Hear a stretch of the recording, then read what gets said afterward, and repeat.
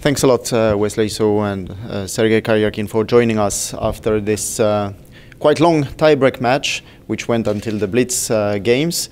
Perhaps the first question about the 4 rapid games, which seemed very quiet, as if not too much was happening.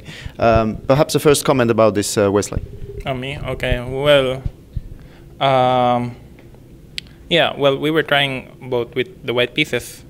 But the thing is, we have very similar repertoire against 1e4. So, I mean, Sergey has played hundreds of games with the Berlin with black, so it's very difficult to find something that is quite unusual. And with white, he tried also the Berlin and the Gyuko piano.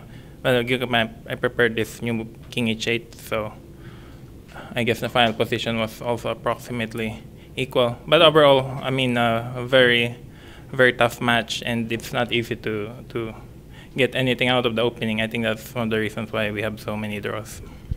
Yeah, then of course the Blitz game changed the rhythm completely, especially in the first game with what we can call a blunder, and then you decided to give up your queen. It seems the position was winning, but perhaps not that easily, Sergey. Yeah, well, I feel a bit pity because for the first time in this tournament I played very precisely in the opening. I remembered all the moves, bishop g4, e4, and finally I lost. But yeah, well, at the beginning I thought it should be just very close to be winning, but in fact the position in the Blitz, the position is playable. I mean, of course, black shouldn't lose. Black is better, but it's not easy to play. Were you optimistic or pessimistic after you gave up the queen, Wesley? No, well, I wasn't. I just forgot d4, bishop g4, because I was expecting h6 instead of rook e8. I got after rook 8, maybe I should play h3. Or because after d4, bishop g4, I realized that I ran into some bad.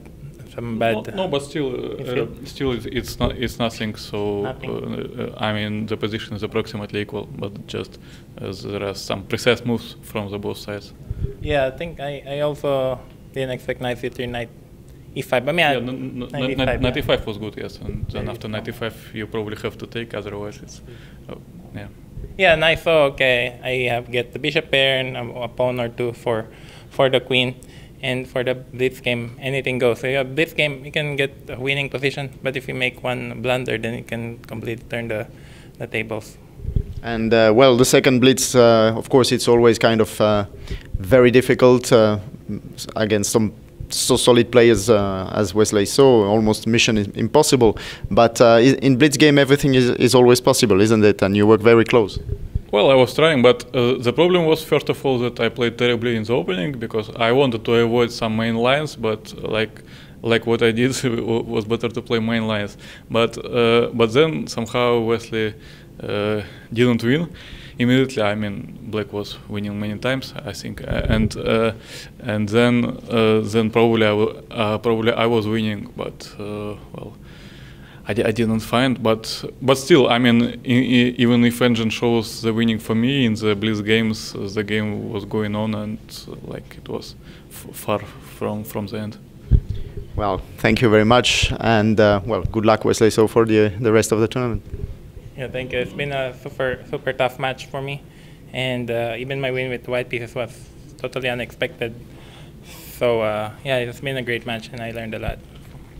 Thank you.